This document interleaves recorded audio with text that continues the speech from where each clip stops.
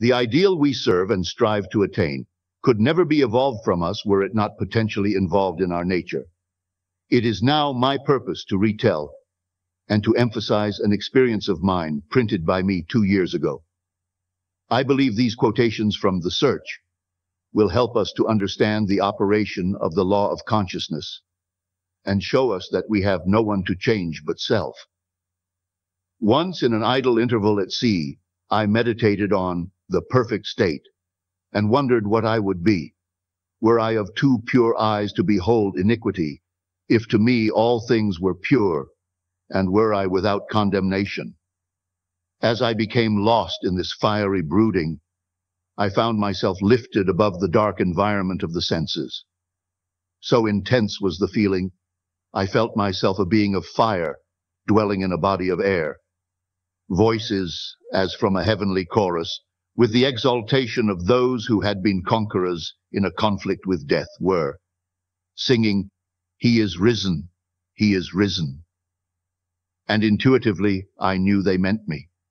Then I seemed to be walking in the night. I soon came upon a scene that might have been the ancient pool of Bethesda. For in this place lay a great multitude of impotent folk, blind, halt, withered, waiting not for the moving of the water as of tradition, but waiting for me. As I came near, without thought or effort on my part, they were, one after the other, molded as by the magician of the beautiful. Eyes, hands, feet, all missing members, were drawn from some invisible reservoir and molded in harmony with that perfection which I felt springing within me. When all were made perfect, the chorus exulted, "It is finished." Then the scene dissolved, and I awoke.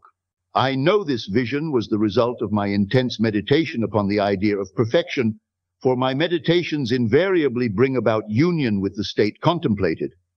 I had been so completely absorbed within the idea that for a while I had become what I contemplated, and the high purpose with which I had for that moment identified myself drew the companionship of high things and fashioned the vision in harmony with my inner nature.